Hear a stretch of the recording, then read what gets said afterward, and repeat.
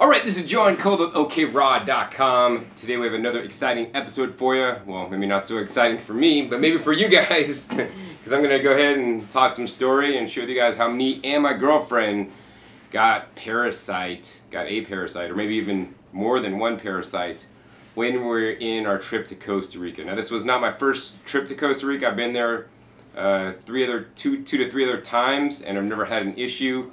I've traveled all over the world and never had any kind of parasites that I've known of until now.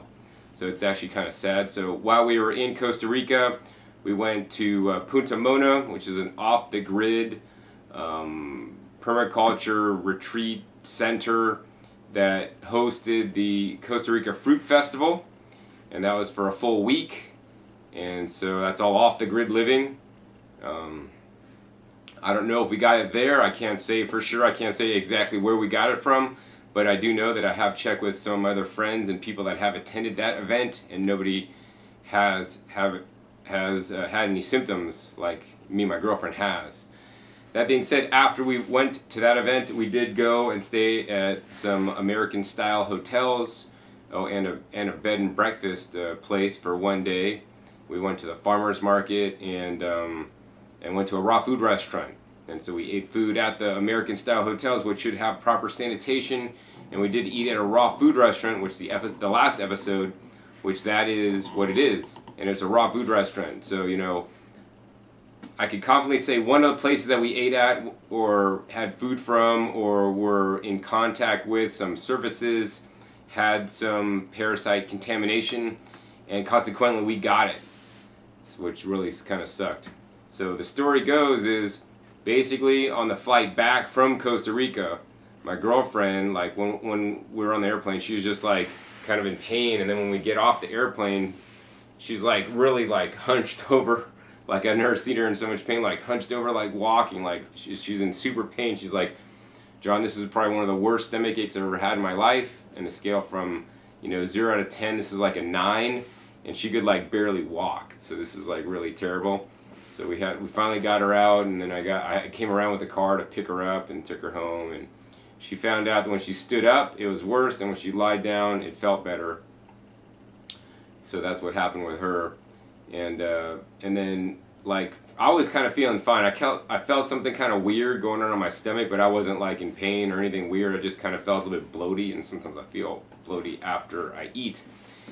And then I guess maybe like the next day, that's when it really hit me. Like the next day I had like a small meal, maybe like no more than a pound of food, which is like nothing because I'll sit and like hunk down a couple pounds of fruit or something like that.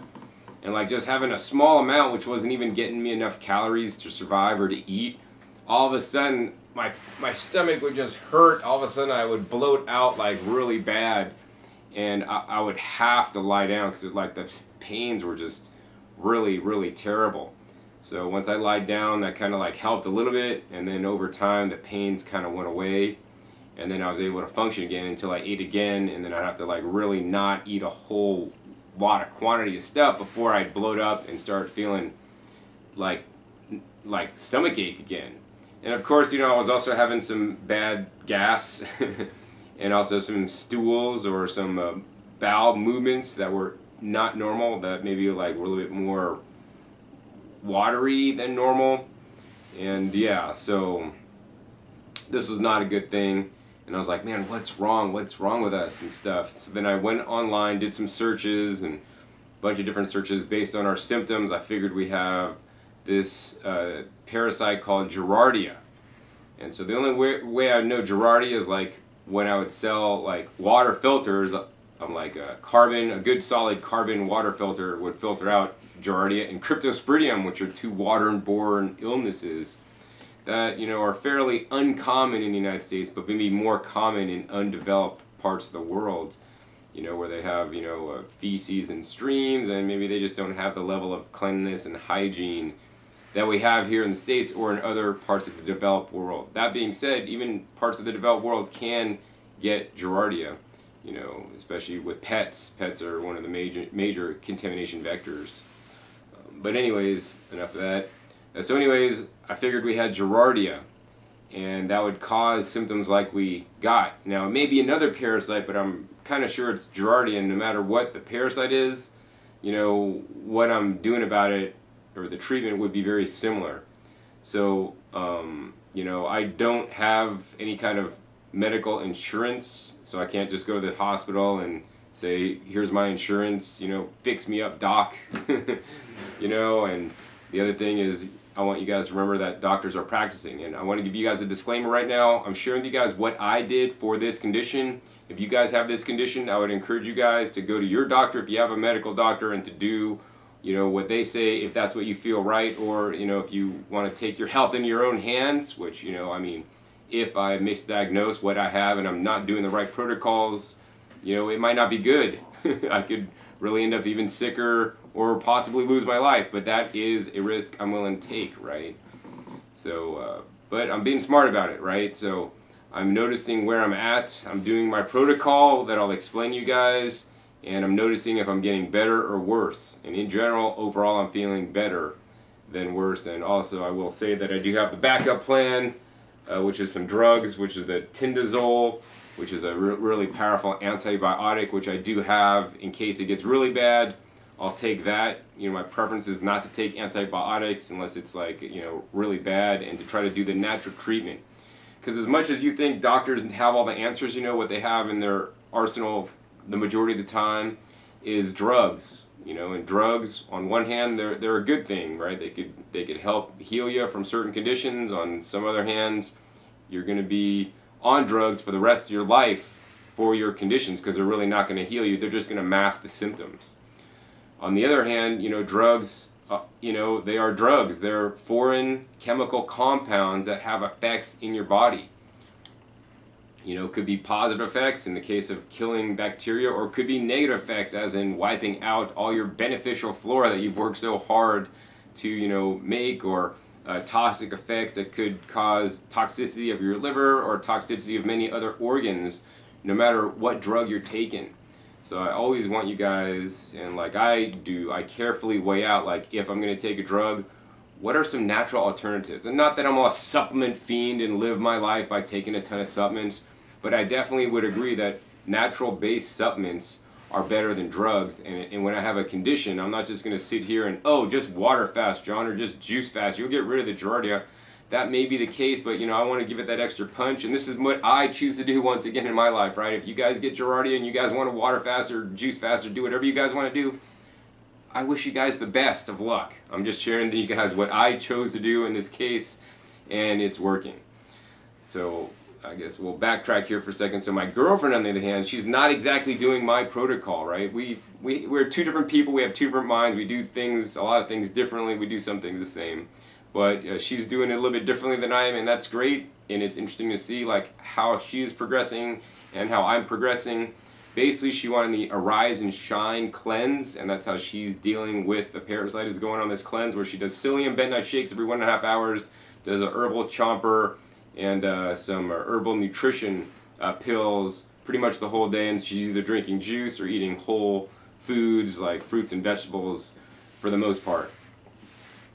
And so when she's on this program, because it's been like a week now since both episodes started for both of us, when she's on the program, she was fine, and then she stopped doing the cleanse because she wasn't doing it perfectly, and she's like, I'm going to just not do it, I'm going to do it later. And then her pains and everything came back really bad.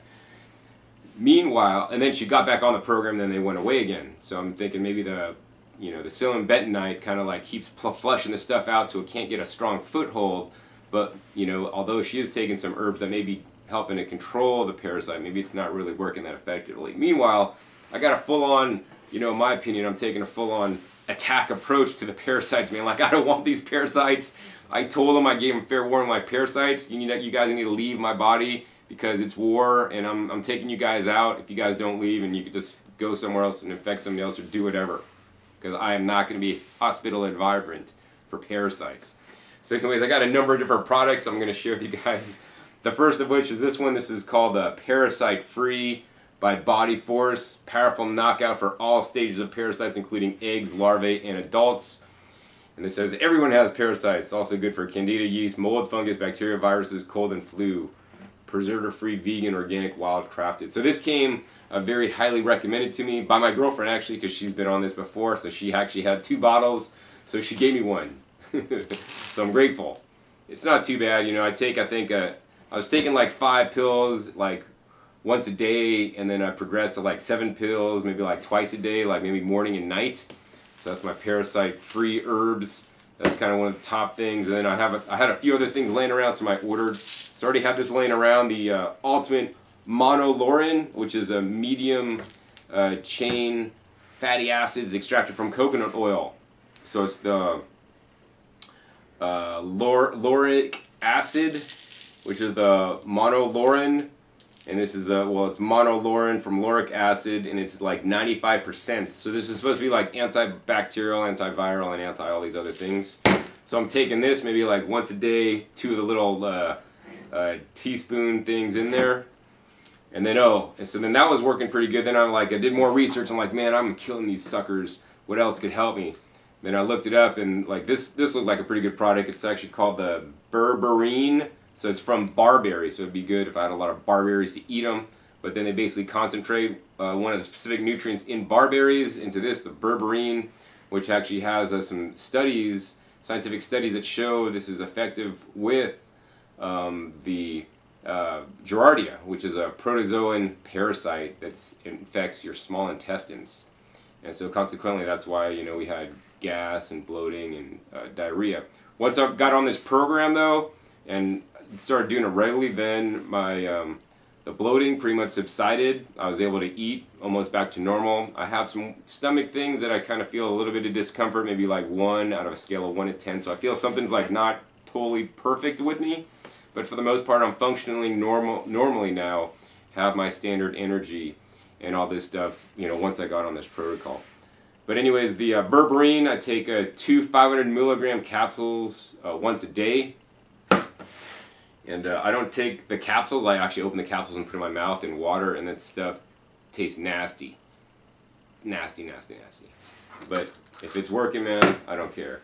Of course, another thing to fight bad bacteria and parasites is good bacteria, which are your friendly bacteria.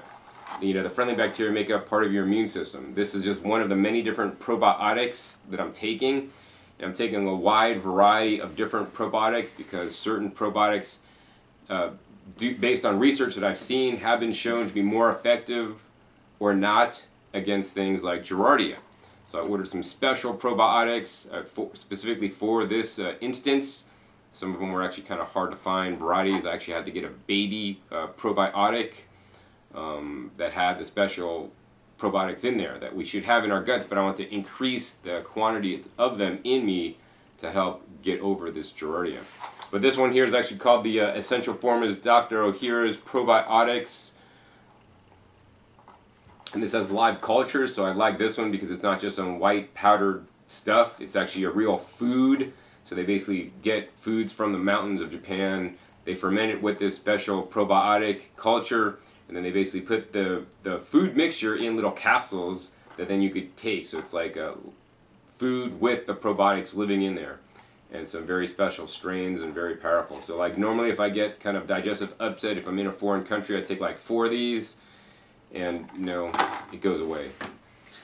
Now another thing that I'm taking besides all these guys is, I think it's very important to take some digestive enzymes, especially in a situation like this, right?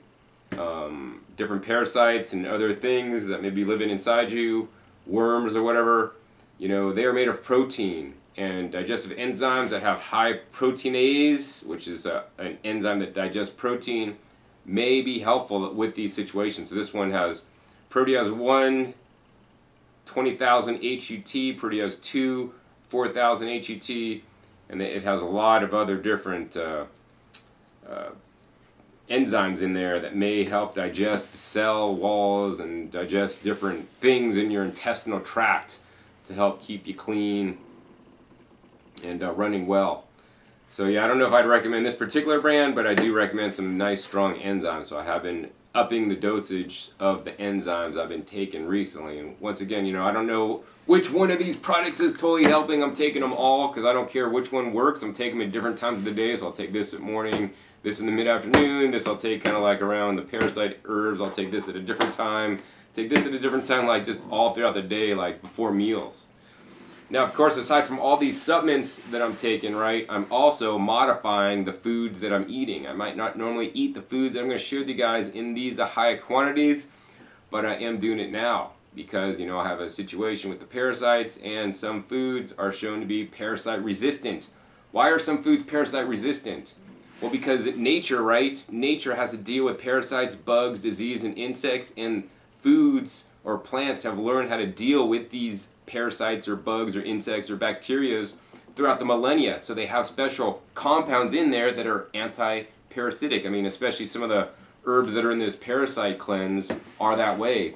But there's foods that I'm even growing in my garden that may be helpful, such as these guys. This is just standard garlic, right? So I've been eating copious amounts of garlic. If you smell me lately, you know, you'll smell like garlic's emitting from my pores. When I wake up, I can smell my hands, I smell like garlic. So I do garlic, you know, several times a day, usually in the morning, in the night. In the morning, I like to make this drink here. This is just my homegrown cucumbers juiced with garlic. So today I made like about 48 ounces of juice, juiced a whole bunch of cucumbers. I put 3 nice-sized cloves of garlic in there. This is a pretty strong juice. Like, I've been drinking this probably for like the last week, and I just gave some to my girlfriend the other day, and she's like, man, this is too strong. I was like, man, this is weak. I mean, yeah, it's kind of strong, but man, I just drink it because I'm like, die, parasites! So I have one for later tonight. Now, so that's how I get my garlic in me in the daytime, and then at night I usually have an evening meal with more garlic. So one of the favorite ones I've been doing is mashed up avocados with a bunch of garlic, maybe like 6 cloves in there with some sprouted buckwheat and chopped parsley. One of my favorite recipes of all time. And the other favorite recipe I've been doing lately is I take a whole bunch of ripe tomatoes, I'll put that in the bottom of a blender, I'll blend that up with maybe like some flax seeds or some walnuts or maybe some macadamia nuts, like a handful's worth. And then I got that liquid base going, then I'll add a whole bunch of red bell peppers or ripe bell peppers in there. And then I'll add like another 3-4 cloves of garlic in there with some Italian seasoning, blend that up. And that'll be like my evening dinner. So I got another, you know, in the morning I'm getting my juiced garlic with cucumbers, then at night I'm getting kind of more of like an Italian, you know, like gazpacho, tomato, pepper, you know, smoothie thing or salad or whatever with more garlic. So yeah, I've been garlicking out. Oh, and then the other thing I'll eat sometimes is some freeze-dried blueberries. So I have seen some research showing that there's certain compounds in that can be extracted from blueberries that may be effective against Giardia also. Now, in addition to all these supplements and the foods that I'm normally eating, you know, I also am eating high nutrient-dense foods because aside from trying to combat the parasites with the different products and foods that I'm eating, I also want to ensure my body is still getting all required adequate nutrition, including vitamins and minerals, including zinc, including the vitamin B12, including the vitamin D, including the vitamin K2, including my essential fatty acids, because our bodies are complete systems. We require a plethora of nutrients to function optimally. If we're missing certain nutrients, our bodies will not be optimal at sustaining life properly and being at the highest level and have your immune system running at its optimal peak efficiency, because, you know, in the end, my immune system is taking care of part of the parasite situation. And if I'm unhealthy because I'm eating junk food diet, then my immune system is not going to be strong. But by supporting my immune system with a healthy diet, including lots of green foods and you know, fruits and vegetables, as well as all these different supplements that I'm taking, you know, I figure I'm going to get over this parasite soon enough. And it's already been over a week, and I'm definitely majorly improved from how it was. I'm not back to quite normal yet, and you know, these things happen. And so I just kind of, you know, go with the flow and just be happy that I'm still alive and nothing worse has happened. And you know, I'm playing it smart too, right? So as much as I'm trying all these things and doing my dietary things, if it gets worse, I will go to the doctor, plunk down however much cash I need to plunk down to get seen and get proper testing, you know, to figure out what's going on. The other thing that I'm more likely to do besides just go to see the doctor is, you know, go out and get testing on my own for different kinds of parasites to see what I have, and then I'll find natural treatments to treat it. And once again, this is what I choose to do. Once again, you guys need to figure out what you guys are going to do on your own accord. Once again, my standard disclaimers: if you have a medical condition, please go see a medical practitioner that could help you out, unless you want to take your life into your own hands, which is what I'm choosing to do. And I'm doing this smart. I'm not being stupid about it, in my opinion. That being said, I know a lot of you guys are going to have your own opinions about this. People are going to comment, John, you should just go see a doctor and all this stuff. And I mean, think about it. What did people do before there was doctors, right? 100 years ago, before there was doctors, right? We had all these natural herbal medicines. I mean, like wormwood and all these different things in here. Quassia bark, butternut bark, green hulls of black walnut. Like, native peoples and all these peoples knew all the different herbs and medicines to take from the forest to get better, to heal themselves. But now we just rely on doctors. So there is another way, and that's the way that I'm choosing to do. Whether you choose to do that or not, that's totally up to you. But I thought I'd just make this video to share with you guys what I'm doing and what appears to be working at this time. So yeah, that's pretty much it for now. And I would encourage you guys, if you guys live or are traveling, in countries outside of the U.S. or outside developed nations, please take extra hygiene precautions into your own hands, right? Try to be sure of all the food you eat. Normally when I go to foreign countries, like, I don't try to eat like a lot of leafy greens that may be from questionable sources. I try to like buy fruits that are all, that I need to peel myself. And I try not to eat it at different restaurants and things, because you don't know who didn't wash their hands or what happened. And I try to just minimize my risk by, controlling more of the food I eat and making sure you wash the food properly. Very important, right? Giardia can happen because somebody didn't wash their hands, right? So it's very important. Another thing I'm doing is that I'm washing my hands even more prudently than I normally would, to make sure that I'm not going to reinfect me or anybody else, that I come in contact with at this time.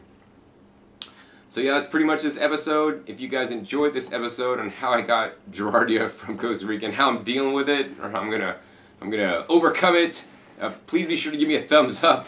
I wasn't sure if I wanted to do this video to share with everybody. I got parasites, but you know what? Here's the thing. Most people have parasites and you may not know it. So, I mean, I think a really good thing to do is just go on a parasite cleanse. I don't think it could hurt you, except hurt your pocketbook by, fleecing you some cash. But the best case is you could kill some parasites and you'll be healthier because of it. Or it does nothing at all, except you lose some money. So yeah, most people have parasites. Yeah, go out on a parasite cleanse. And yeah, I mean, I like to have some of these products around just in case, because some of these things I take regularly, such as the probiotics and the enzymes. I even eat some garlic sometimes, but just not in these high doses when I have this particular situation. Because, I truly believe some foods like garlic are not just a food, but they're a medicinal food. And yeah, you could use it for flavoring if you like it sometimes, but I use it for its medicinal properties instead of using it as just simply a food and eating it all the time. Anyways, that's a whole nother topic. But anyways, if you guys enjoyed this episode, want to hear more about this kind of stuff and get updates, give me a thumbs up. Also, be sure to leave your nice comments down below on what you would do if you had this situation, if you had this situation before, and how to prevent this situation from occurring in the future, so that we could all learn from each other. Because that's just the simple goal of my YouTube channel, is just to share with you guys what I'm going through and what I'm learning in my life, so that maybe one of you guys going through a similar situation may also benefit. Also, be sure to click that subscribe button right down below to be notified of my new and upcoming episodes I'm coming out of every 5 to 7 days. You never know what kind of topic I'll be discussing or what you'll be learning on my YouTube channel.